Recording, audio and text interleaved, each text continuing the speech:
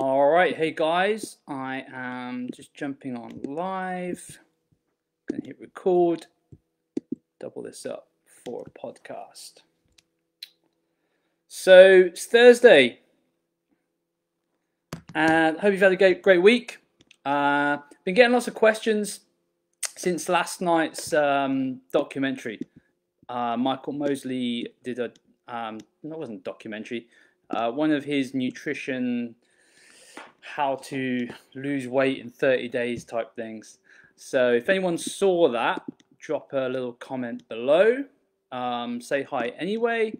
But I want to, it's got me thinking today. One of our members this morning was saying that it pretty much comes back to a lot of what we teach and preach at LPT.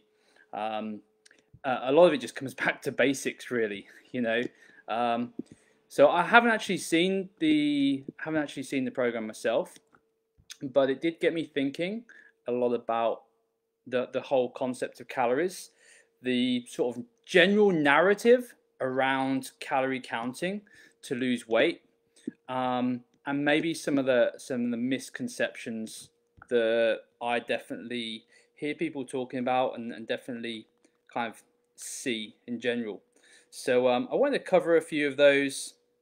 If you have any questions while you're listening along, then hit me up. We're getting kind of ready to hit one of our first 6-week challenges, mainly focusing on members next week.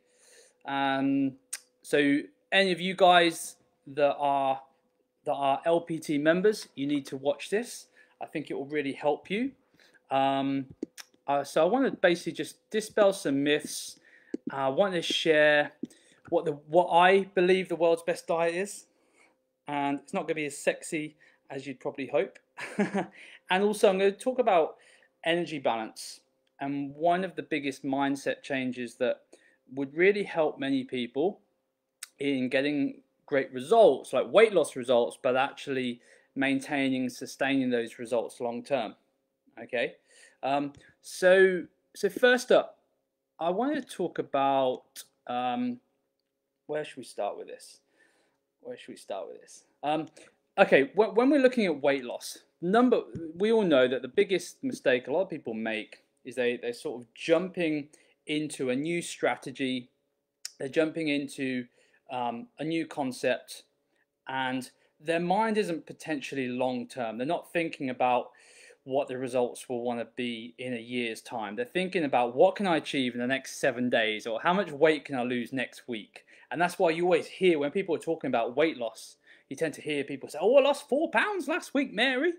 Okay, they're not thinking about this long term. So the problem starts there, is that the strategy is generally not a long-term strategy. It's not a sustainable strategy. So I'm going to share with you straight off the bat what I believe to be the world's best diet. 2 factors, okay? Number 1, it has to yield results. It has to yield, obviously, weight loss results, but then it has to yield results that achieve maintenance. For me, the best possible diet or strategy, I actually hate the word diet, but you know, people know what I'm talking about when I say diet.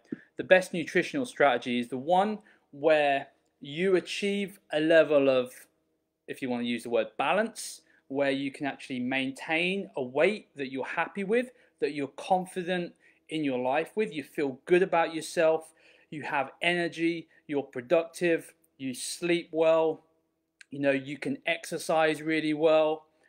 That for me is where you've hit the sweet spot. And I think once you hit that spot, I think a good strategy is to have what I call a buffer. So a buffer is basically like 3 or 4, maybe even 5 pounds either way, where when you maybe lose too much weight, you kind of know, but also when you gain weight, if you gain that 3, 4, 5 pounds, that's the point where you that's like your switch off point. Like maybe the weekends are becoming too flexible, okay? So you're allowing yourself to have that extra beer, or that extra couple of glasses of wine, or those extra snacks, okay? And once that first pound comes on, okay, not a big deal, right? You can lose 2 pounds, 3 pounds in a day. But when that fourth or that fifth pound starts to come on, you want to have a buffer so that you have some boundaries. You're like, okay, I need to reflect on a few things. I need to reflect on my hydration levels. I need to reflect on my daily activity levels.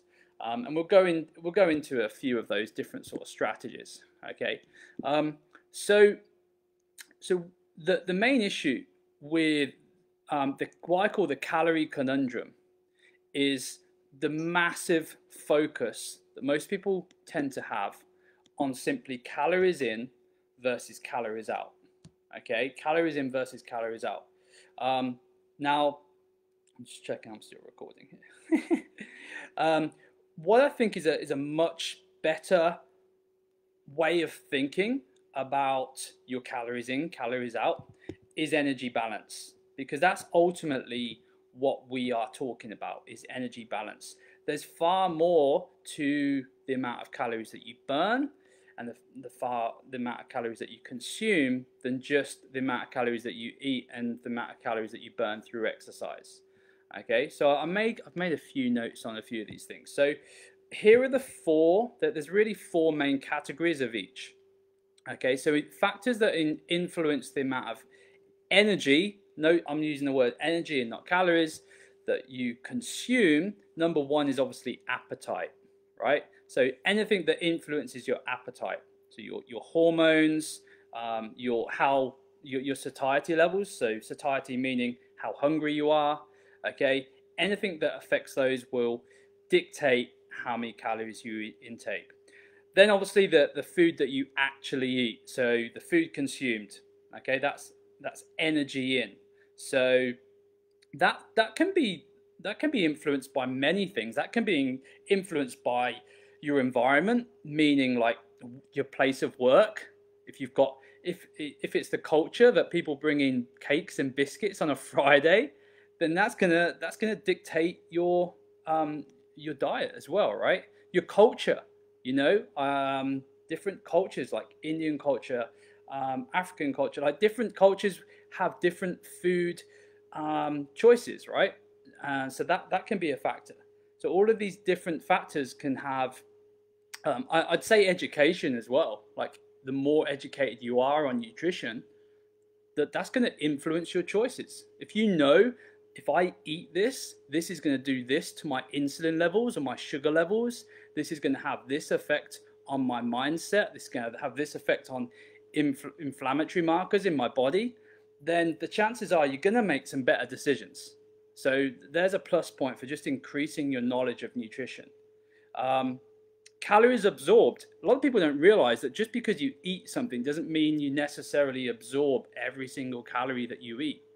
Okay, so factors that influence that will be your age, your health status, your gut health. There's lots of factors that will affect just how many calories you absorb. How you cook food, by the way, that will affect it.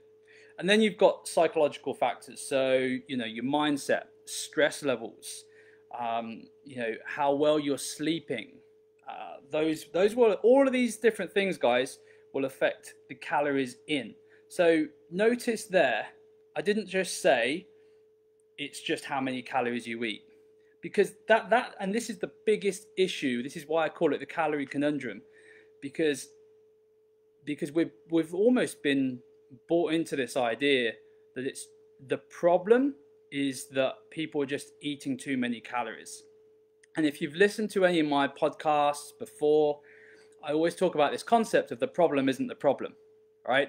So people think that their problem with their diet, for instance, is that they eat too many calories or they eat the wrong food. But actually, that is never the problem. That's the outcome, okay, of the real problem. And the key to nailing your weight loss goals, your diet goals, improving your health, the key is actually finding out and diagnosing what the real problem is. That's the key.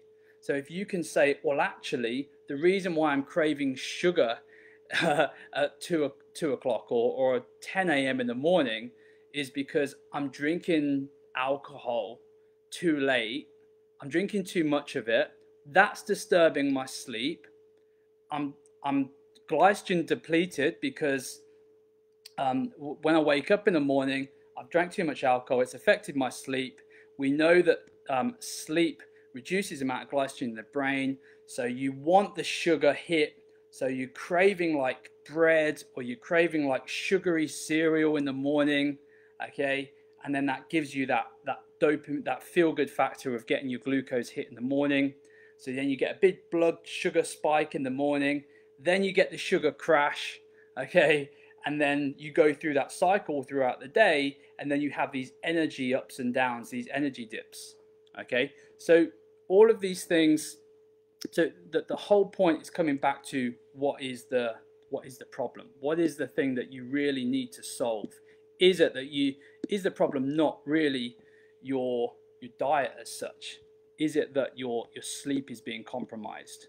Okay, cool. So we're going to move on to in terms of the energy balance. One thing I didn't go through is what influences our energy out. So I've talked about the 4 factors that influence our energy going in, but in terms of energy going out, so obviously energy burned at rest. This is a big one.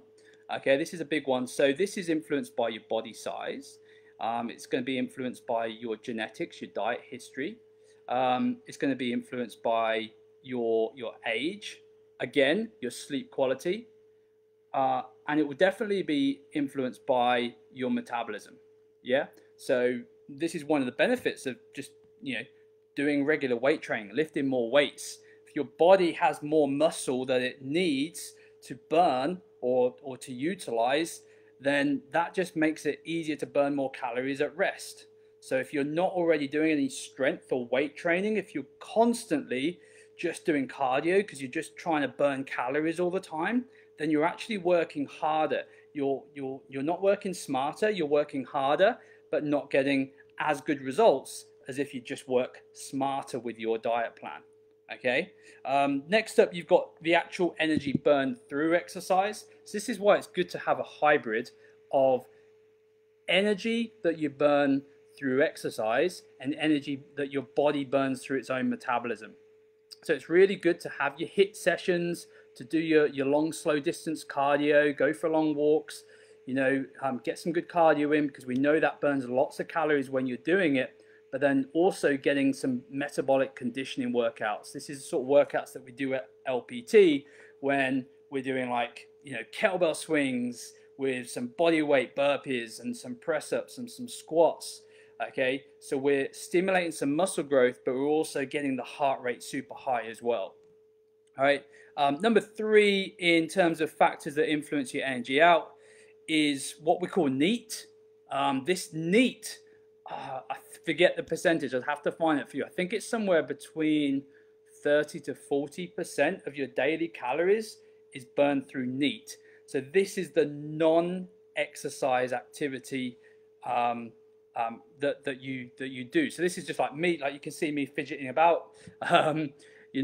Any fidgeters or people that are just on the go all the time, they never stop. You probably notice that most of them are relatively slim, yeah, because they're just constantly just fidgeting and moving every day. So they're always burning calories.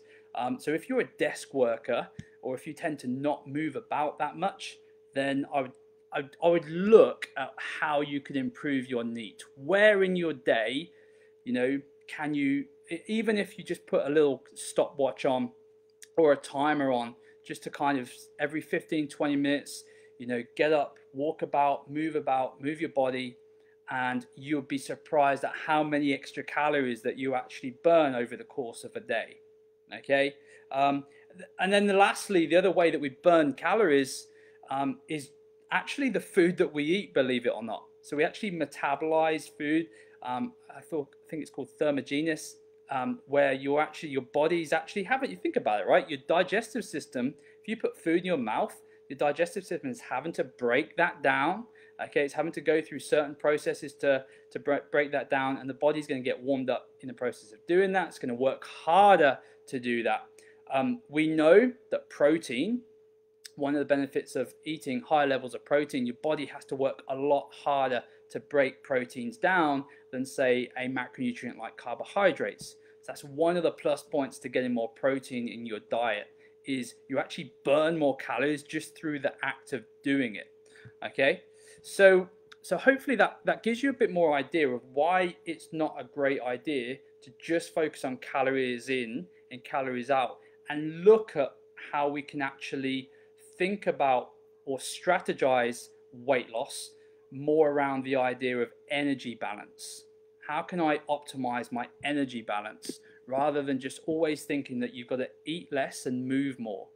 Okay, now I've actually created 10 little strategies that I'm gonna reel off that will actually help you with this, because it's easy to say eat better foods. It's easy to say exercise more.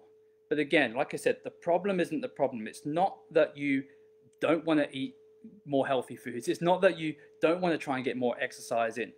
But how we feel dictates our actions. So there are certain things that we can do prior to that to make it easier to do things like exercising more, eating the correct amount of calories. Okay, so number one, I had to put it at number one, is your sleep. Okay, your quality of sleep will dictate your choices more than anything else. Guaranteed. Okay, sleep is the optimal state for recovery, so it allows your body, your brain to fully recover from the day. Okay, if you've been training that day, it's optimal for recovery, for allowing your muscles to regrow, repair. It's optimal for resetting your hormonal and digestive system. So really focusing on good sleep is going to make everything else the next day far more better. Okay, far more better. It's not bad English. Far better. Okay. Now, so that's number one. And the thing about that as well is, like I said to you, it will regulate your hormonal system and your hunger system. So you will just, without even trying it, how many, as a coach for 10 years, the amount of times people have told me that it's just that they have cravings, or that they don't know why they overeat. These are the reasons. It's nothing to do with they don't have the willpower. Okay, the hormonal system is regulating their brain and their choices. So if you can get better sleep, you're going to get better regulation of your hormonal system. You're going to get better recovery. And metabolism is going to improve. Everything else will just get better. Okay. Now, so number two is some decompression habits similar to sleep. So we at LPT, on our 6-week challenge, on the first part of the first 2 weeks, we have a habit-based nutrition program. We call it the Perfect 10.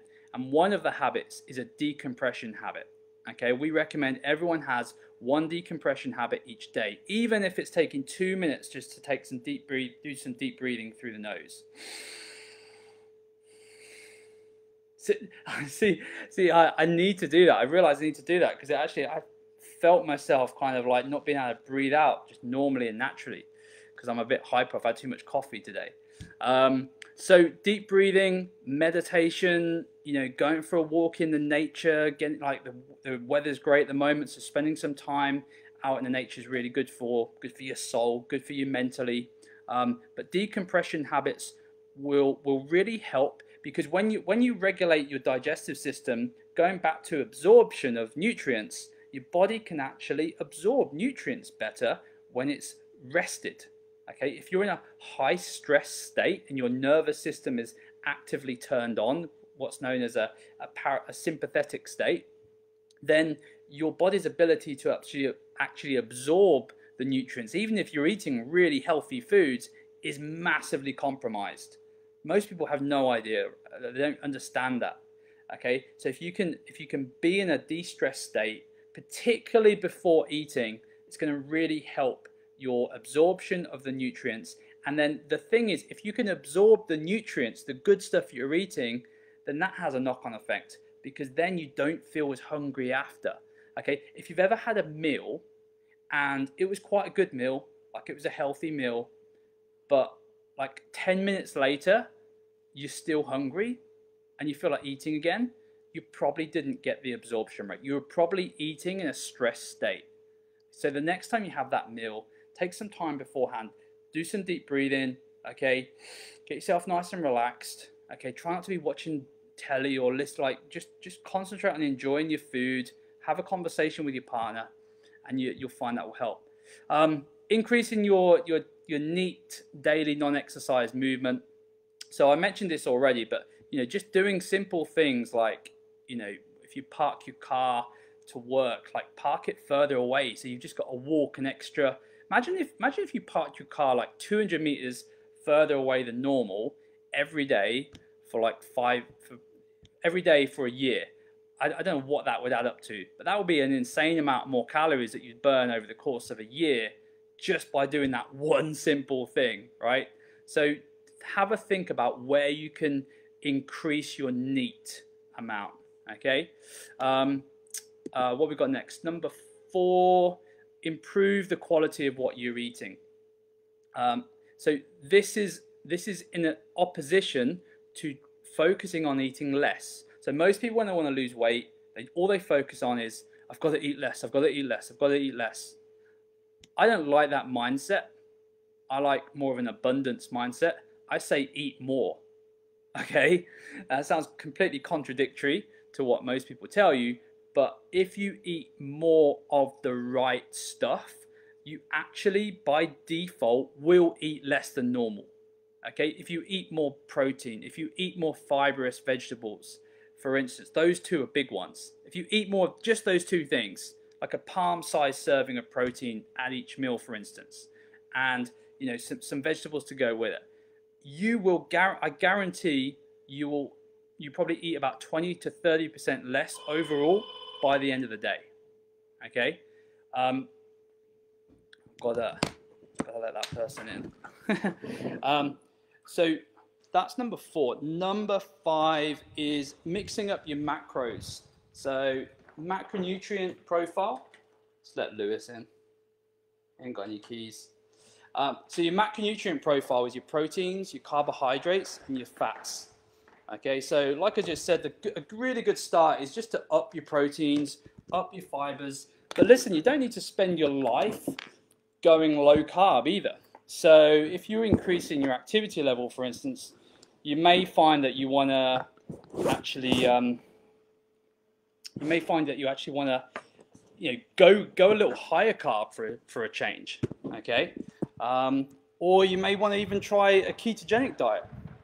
Okay, so ketogenic diet is more like 70% fats, only about 20% proteins and 10% carbs. So the key thing really, guys, is just mixing it up and not getting too focused on just one strategy. So I'm just gonna have a quick look, see if we've got any questions. Hopefully you guys are finding this useful. Let me know if you do have any questions on this so far. So where are we up to? Number 5, number 6. So the next one, number 7, is experiment with the frequency and the timing of your meals and snacks. So again, so for one of the things that I've been doing just since lockdown, we put together a 21-day advanced fat loss program for our members during the lockdown. And one of the things that we were testing was intermittent fasting. So going back to Michael Mosley, he's a big fan of that. And yeah, I've got to say I am too, to be honest. If you want to have a real focus on achieving your calorie deficit, then limiting the amount of time that you actually can eat just makes it so much easier. So the 16-8 protocol has been working really well for me. Many of our clients have been doing that. It's actually really easy to stick to because all you're doing is basically just making your first meal a bit later in the day. So rather than having your normal breakfast, you're just prolonging that fast, okay? And then you're having roughly about an 8-hour window where you would eat your lunch or your dinner, okay? So if you're really wanting to lose weight and you're looking at a calorie controlled way of doing that can really work, quite well. We've been kind of helping our clients do that using exogenous ketones. We had a whole podcast with Gavin Allenson on that. The ketones, they really massively help with suppressing your appetite a little bit in a real natural way. So that's something that you can look at as well. Where are we up to? Number 8. So tracking your food. Okay, well this is an obvious one, and again this is another one that's really important because many people will get a little bit obsessed about tracking their food, and they'll think like, you know, everything is about the calories. So one of the mistakes with this is actually the food labels that we see on food packaging can be anywhere up to 20% wrong. Okay, I think that's the quota, is that they're allowed to be up to 20% wrong. Okay, any more than that, they don't get to label it. But 20% is huge, right? And the same goes for even the cooking of foods. So depending on how you're cooking certain foods will change the calorie amount, change the calorie value. So you do have to really take that into account and just not worry so much about, you know, use the calories as a benchmark. And that's my biggest recommendation is definitely you want to have a metric, you want to have a measurement, but at the same time don't take everything as completely black and white. So what we do with a lot of our members is we give them the choice. We can use what we call the Calorie Counter Made Simple guide, where we're just using the hand, so the hand palm thumb rule, which will measure out the proteins using your palm, the fats using your thumb, and the cup using the starchy and the non-starchy carbohydrates. For people that do want to get a bit more advanced, we have our own app where people can actually track their calories a lot more specifically. But like I said, it's never going to be 100%. We're just using these calorie trackers as a bit of a guide. We use Catch Mercado, which is pretty much regarded as one of the most accurate ways of tracking your food. If you just Google Catch Mercado, you'll probably be able to find hundreds of calorie counters that will do it for you. I think the main metrics that you need is your height, your weight, and your body fat percentage, and it will give you a pretty accurate reading of your BMR, which is your basal metabolic rate. Okay, you need to know what your BMR is, because that's the amount of calories that you'll burn just like me just sitting here doing nothing. Okay, then if your goal is weight loss, then you can look at having a deficit on that BMR. So we generally look at about 20–25% for new members joining us, and then we may tail that off a little bit as they lose weight.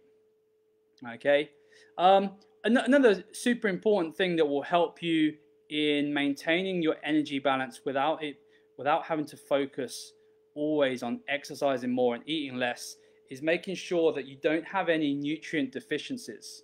Okay, now this is one that you probably won't find so much unless you go to the doctors or have some sort of bloods done. But you know, whether it's magnesium, iron, vitamin D, many nutrient deficiencies will show up in your life, and in terms of affecting your hormones, affecting your hunger. And that's again, it's one of the reasons why people tend to gain weight with processed foods, because what a lot of people don't realize with processed foods is because you're not getting nutrient density, you're not getting lots of awesome nutrients from vitamins, minerals, and enzymes, your body actually craves the good stuff. So we end up overeating, because we need more of the processed foods to get any good nutrients. So even the foods that say low fat or low calorie, they're not actually doing much for us because we're not getting the nutrients that we need from them. Okay, cool. So the last one is a system. Number 10, you know, to put all of this together and to make it super simple, because I know it sounds kind of like complicated, but actually you just need a system. You need a system that is easy, well, A, that you find easy to stick to, and B, that you actually enjoy. You need to enjoy the process. So I've got to tell you, right, hands up, I probably cook no more than 2 or 3 times a week.